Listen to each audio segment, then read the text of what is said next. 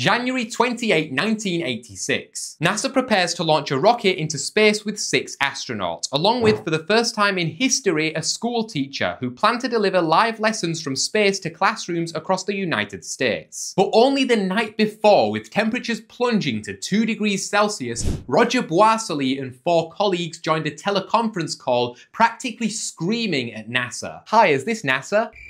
Stop the launch!" You see, Boisselli was an engineer at Morton Thiokol, a contractor which supplied NASA with O-rings, which were critical rubber seals used in joints between the boosters. Boisselli and his team compiled launch temperature data against the severity of O-ring erosion. They found that the colder the weather during the launch, the worse the O-ring erosion became. Above 20 degrees C, the risk of catastrophic O-ring failure is about 1 in 100. It's not great, but it's nothing too crazy. Then if you drop it down to 12 degrees C, the risk increases to 1 in 15. And if you drop it down to 2 degrees Celsius, the temperature at this launch, the risk jumps to around 1 in 4. And with only 24 previous launches, but NASA argued that these statistical plots relied heavily on extrapolated data.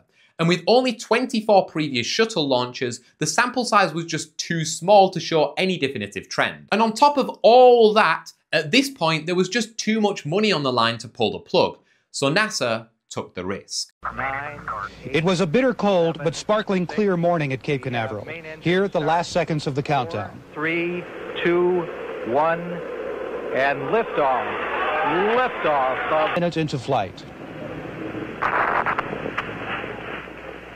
1 minute 15 seconds. Velocity 29. The rocket exploded 73 seconds into flight, killing everyone on board. Boisselli's predictions using simple scatterplots and trend lines was tragically proven correct. The point is, living in a pure math fantasy land where everything is perfect, ignoring all real-world complexities, can lead to death. So you might not like statistics, but it also saves millions of lives every year. So here are the 7 levels of statistics, and you can let me know in the comments which level you think you are. Level 1. Ricky Ticky Bobby Wobbin. I don't know who made this pie chart, but they were definitely on level 1. On this level, you'll learn how to count and collect simple data and maybe even plot a bar chart. This is the bare minimum to be able to function properly in society. So if you're below this level, then do the world a favor and go phone up all your friends, ask them what their favorite color is, tally up all the numbers, and then go on YouTube and look up how to make a bar chart. Level 2. Basic tools. If level 1 is essential for human function, then level 2 is essential for watching a debate. Because when Ben Shapiro starts spitting facts, then feelings are going to go out the window. Statistically speaking, 90% of Sigma males watch Skibbity Toilet. Excellent argument. Approved.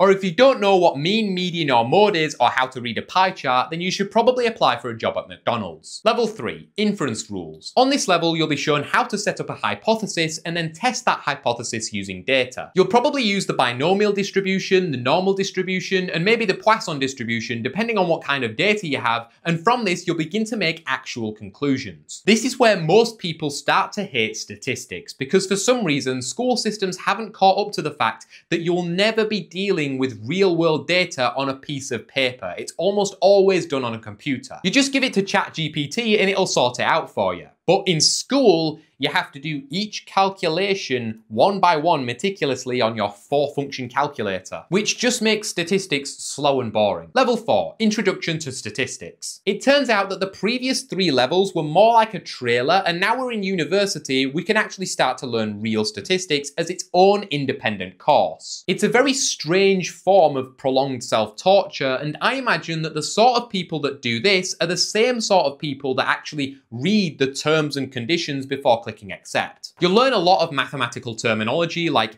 independently and identically distributed random variables with a density function f of x, perform a t-test or a z-test with confidence intervals and p-values. All of it sounds really smart, but really you're just poking around with data. Level 5, Master's level. Thankfully at this point you'll be working mainly on computers, because in order to tackle generalized linear models or larger, messier data sets, you'll need a GPU to perform like a gazillion calculations per second. And they'll probably even let you use it in an exam, because at this point even ChatGPT can't be asked. Here you'll learn about regression analysis, multivariate techniques, Bayesian thinking, and ANOVA and MANOVA, whatever that means. If you know what heteroscedasticity is, then you're probably on level 5. Heteroscedasticity is when a man and a woman love each other very much, And imagine you're trying to predict someone's weight based on height. If your predictions are very accurate for short people, but very inaccurate for tall people, then that's heteroscedasticity. Level 6, professional stats man. Congratulations, you now work in an air-conditioned office with a lower middle class income. You'll probably be the only one in an office full of normal people who have not a clue what you do, because to them you just look like a nerd who stares at numbers all day. But at least you have a nice job title to brag about to your friends when they ask you what it is you do. Ooh, I'm a senior data analyst, look at me. But really, you spend most of your pathetic days auditing large datasets for inconsistencies, duplicates, and missing values. Level 7. Batty Math Man. So I looked it up and it turns out that statistics Olympiads are actually a real thing. So if you've won one of these, then you're automatically in level 7. Also, if you've got a Fields medal, then you're probably on level 7 too. There's a broad range of fields that you might be working in at this point, like healthcare, theoretical statistics, quantum computing, or artificial intelligence. But what connects you all together is the nerd sweat that builds up over time after not showering for a month. And the fact that you do statistics. You might be working on random matrix theory, for example, which is basically where you try to predict the future using a truckload of data. Statistically speaking, 91% of people giggle every time they fart, and that's also the same percentage of people who are not subscribed to the channel. And because correlation is exactly equal to causation, you should just grow up and subscribe, you little fart gigglers.